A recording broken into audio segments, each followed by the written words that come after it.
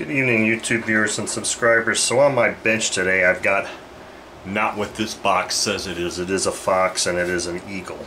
But it is basically a $20 engine. It was $10 for the engine and $10 for shipping. Now this is an engine, the Fox Eagle, that dates back to, probably 1972 or so. Externally this engine looks pretty darn nice. The fellow that was selling it on RC Groups didn't really say much about it other than it's completely stuck, and all of the things that he had ever tried, he tried to free it up, and he really only mentioned heat and solvent. So I mean, this engine is locked solid. So I have very little choice other than to just begin disassembly of this engine. But this is an engine that, like I said, is pretty old. Got a interesting history, and let me just see if we can start disassembling this engine. What I'm gonna do with this thing, instead of going and oiling it up and heating it and all that kind of crap, what I'm gonna do initially here is just try and disassemble as much as I can, and then put it in my LA's Totally Awesome cleaner, vibrate it a lot, leave it in there overnight, and see if that helps free anything up, and I'll take it from there. So I can't even look at the side of the piston. I can tell that it looks like it's been used because there's some carbon residue on here.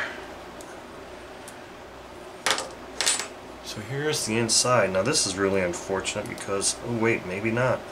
Maybe I can salvage this gasket. If I'm lucky and careful. Woohoo! Look at that. Cool.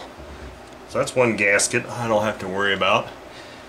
So I don't know. I mean, it doesn't really look all that bad in there. Sure, it's froze up solid, and I could just oil it and heat it, but quite honestly, I don't really even want to mess with that. I'd rather just see if I can just take it all apart, or at least I'll wait until I get this head off, and then we'll take it from there. Maybe I can just try heat and oil. I just don't feel like getting my hands all oily tonight.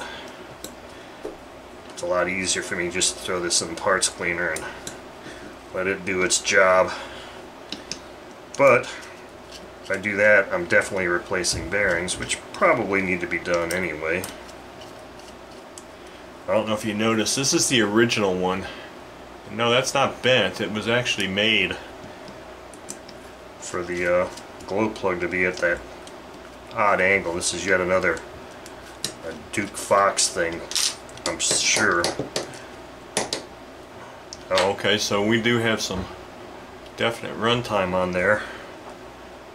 And oh wow, look at that. The inside of that sleeve looks like it's, I don't know if that's rust. Looks like it's kind of coming out. I don't know. And the carb is completely froze up also. Top of the head doesn't look too bad, or the bottom of the head. I don't know. The more I'm looking at it now, I'm thinking maybe I should just oil the living crap out of this and soak it in some 3-in-1 oil overnight, and then in the morning, maybe after work sometime tomorrow, heat the living crap out of it. Here's the kicker. Can I get this? Can I get lucky and have this gasket be survive?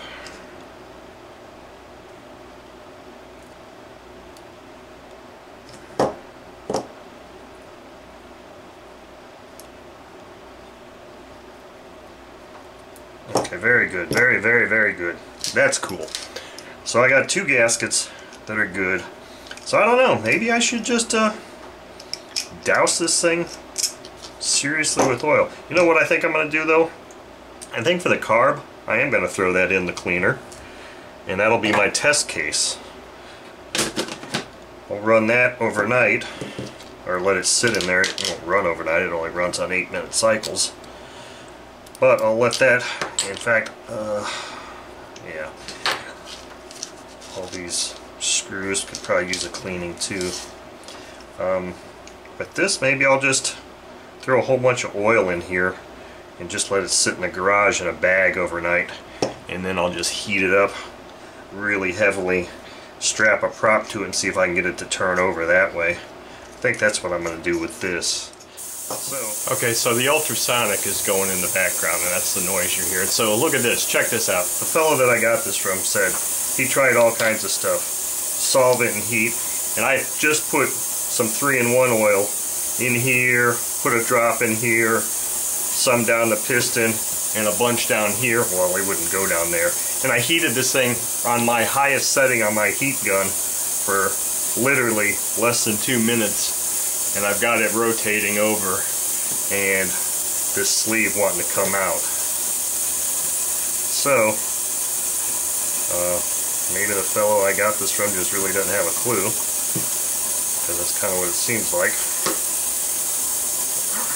Or maybe he just didn't really want to put the effort into it. So now all I'm going to do is go heat this up some more. I have a feeling that ring is probably stuck. I have a feeling the ring is probably maybe rusted to the side of the sleeve, and it could be a little bit tougher to free that up. And I believe it's still pretty warm. Let's see how many. I thought I read that this had 2 piston rings. Shit. I don't know if I'm going to be able to see. So I don't know. The rings could end up getting broke too, but we'll go see what I can do here. But anyway, less than 3 minutes of heating and oil, and I've got it turning over. So prognosis is pretty good at this point. This is just too hilarious. Likewise, same thing with this. This came out of the ultrasonic cleaner after an 8-minute cycle, and it looks all nice and clean, and then I just hit it and it was still stuck solid. So I hit it with some trusty 3-in-1 oil, went out and heated it up for about 45 seconds, and look, guess what?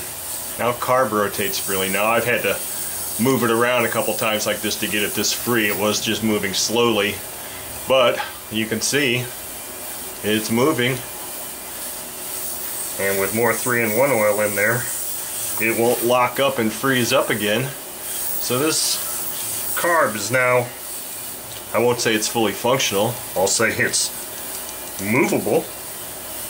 So, you know, this goes to show you, somebody says they can't free up an engine and they want to throw it away, and this is what I end up getting. I get a $20 engine that hopefully I'll probably have running again here in no time.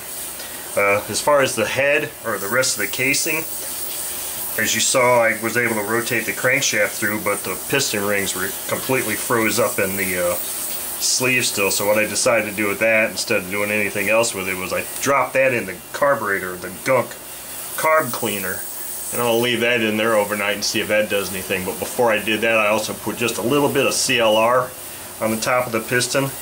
Let it sit there for about a minute. I don't know if that's long enough to help dissolve any of that rust or not, if that's what's going on with that. So that's in the carb cleaner tonight. This, as far as I'm concerned, is done. The head is the only thing that's still left in the